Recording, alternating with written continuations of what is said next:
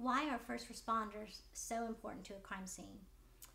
Officers that respond to a crime scene and are first on the scene have a lot of responsibilities that they have to carry out in a very short amount of time to preserve the evidence at the crime scene. Their first duty when they arrive is to administer any first aid to victims, witnesses, suspects, whoever is at the scene that is hurt. That's priority, and also to make sure that EMS has been called or to assist them if they are already at the scene.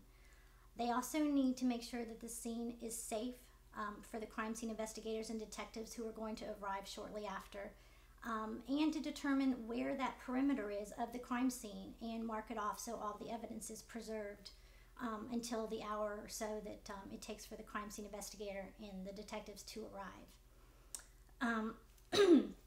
They also need to talk to whoever called in the crime to get a brief understanding of what occurred so that the crime scene investigator will know what happened and can be walked through the scene when they arrive.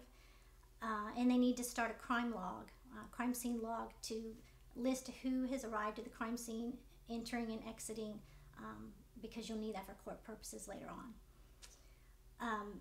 They also are required to keep the media at bay so that nothing is compromised at the crime scene. They need to cordon them off in a corner, and also keep the witnesses away from the media, and also separate the witnesses so they're not persuaded by what one person says happened compared to the other. And so in the end, they have a very crucial role, and if just one of those items is forgotten by the first officer, then the crime scene can be compromised.